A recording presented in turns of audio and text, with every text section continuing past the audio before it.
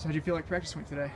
You know, it's practice number 9 for us, so I feel like the game's slowing down a little bit for the guys. We're doing doing a lot of multiple things with them in lots of different positions. So coming off the big scrimmage from the other day, today's focus was just calm down, calm our minds down, be in the right spot, and right assignments.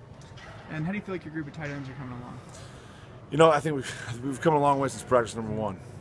You know, with this group, with the tight ends and the cowboy backs, what we're calling this hybrid position. You know, I've kind of counted up some of our reps, and we've been on the field about 90% of the reps thus far as a group, and so we're just doing a lot of multiple things, and I think we're just trying to build the foundation.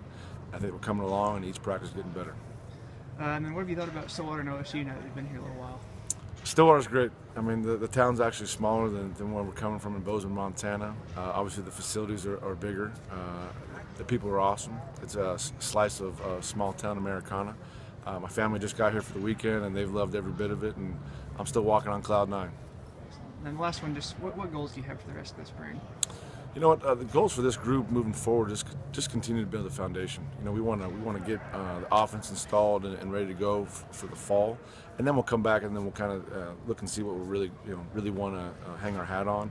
And this group right here is just continue to be versatile and just establish a presence and just finish every play.